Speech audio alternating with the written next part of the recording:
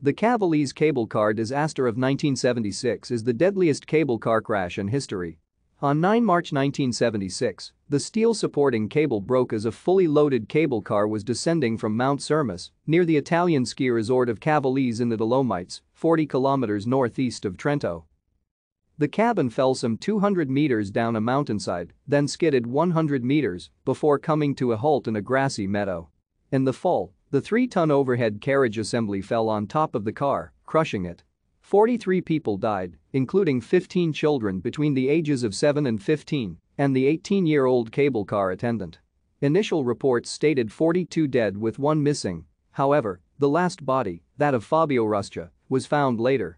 The only survivor was a 14-year-old Milanese girl, Alessandra Piavasana, who was on a school trip and was with 2 friends when the crash happened.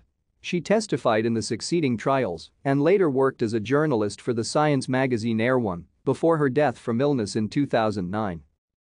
The cable car had a capacity of 40 people or 7,000 pounds. Thank you for watching. Like and subscribe if you would like to view more of our videos. Have a nice day.